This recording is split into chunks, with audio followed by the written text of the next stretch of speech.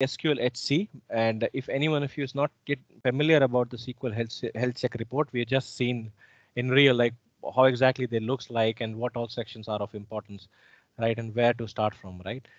Uh, okay, the next utility is the Oratop utilities. Again, is a very common nowadays. Most of us are, well versed and familiar about this Oratop utility, right? And anyone of you who is not familiar with this Oratop utility and want to know about it? Because if that's the case, I'll spend more time. No, no, no Okay. idea.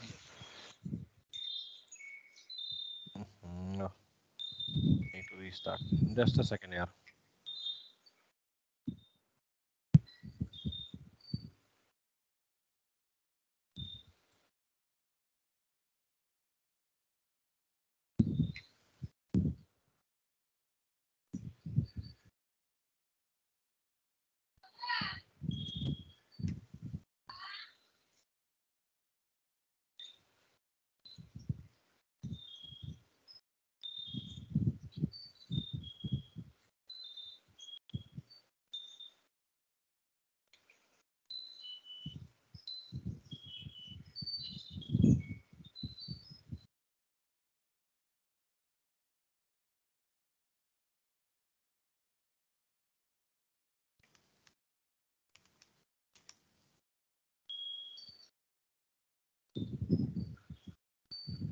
So this is how the Oratop looks like. So I basically use the extended format to have more information rather than having the close and the compact version of this Oratop output. Just give me a second. Huh?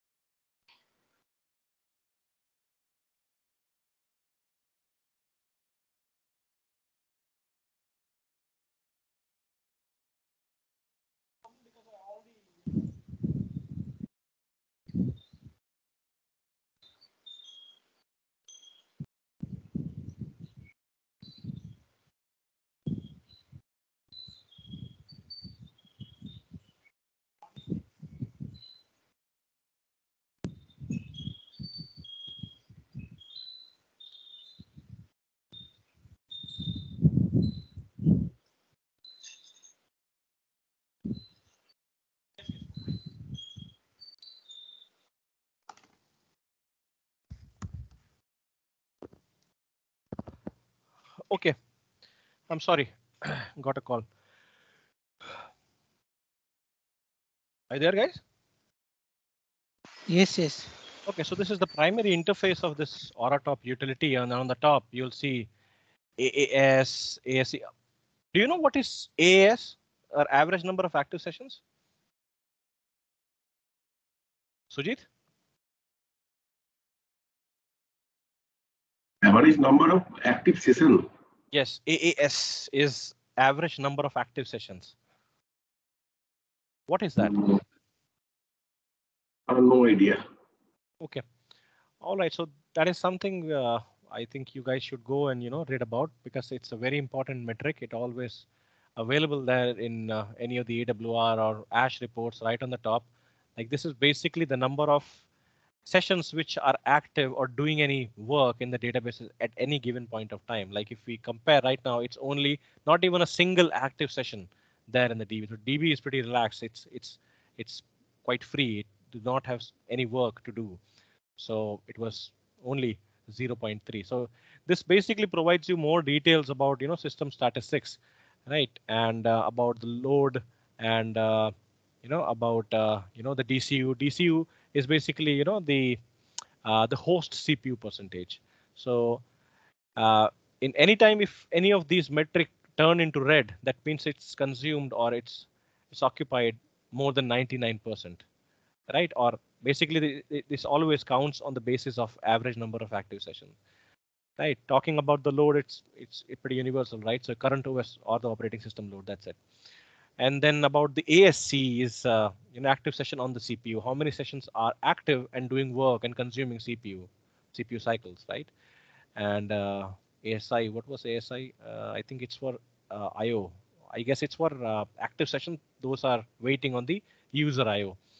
So same way, this UST is the user session total MB per second. All of us are familiar about it. IOPS, IORL is the average synchronous, latencies for a single block, basically.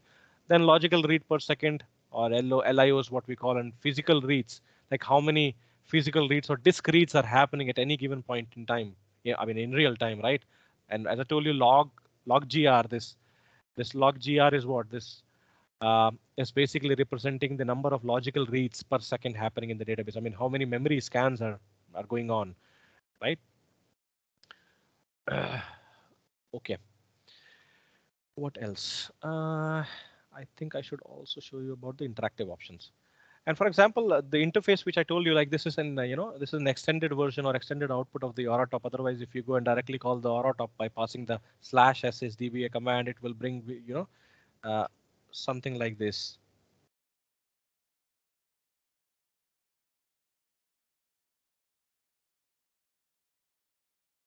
So this is the compact version, right? And it's basically provide you not uh, along with historical information. I mean, right now it basically providing you the historical and the real-time information both. But if you do not want that and you want only the real-time information, you have to use the -d option, and -f for the format, and -f is for the interval. Right now, I'm asking this utility to refresh itself after every 3 seconds, right? So now if you see, you're not getting historical event information. You're only getting real-time info, correct? Okay, what else? But it provides you some table space level information as well. So for that, you need to type button T on the keyboard, and it will provide you the table space information as well, like how many table spaces you have, its status, logging content, and its used percentage and all. And apart from that, ASM information is also there. Yeah, let me show that. So to get ASM information, you need to press this button A. So A will provide your present the disk group level information and its state and everything. Right. Apart from that, there is this another option is S option basically. S option, if you see now, the columns has been changed. Now, let me go back.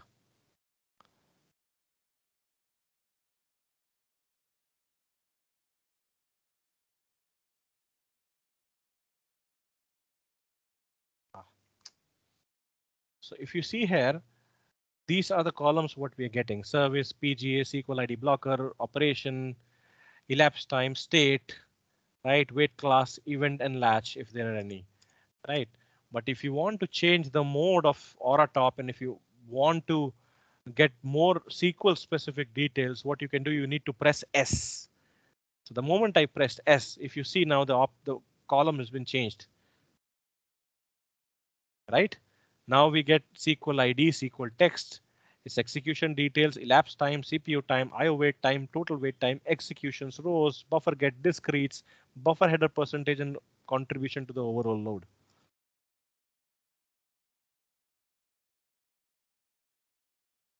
Okay. And what else? Okay.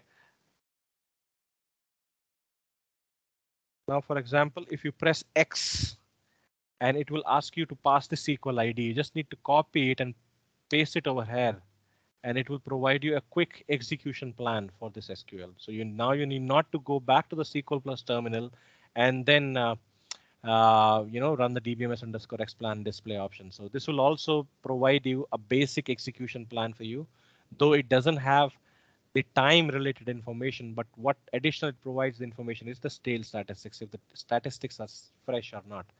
But if you check this operation, this is nothing. This is an Oratop called internal SQL.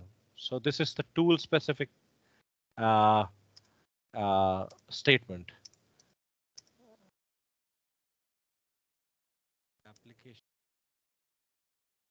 Yeah, there was.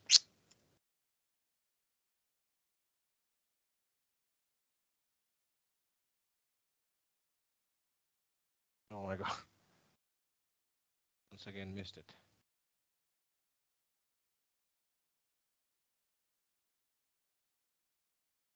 Okay. This is coming from the application. This is the username, and this was fired from the JDBC thin client.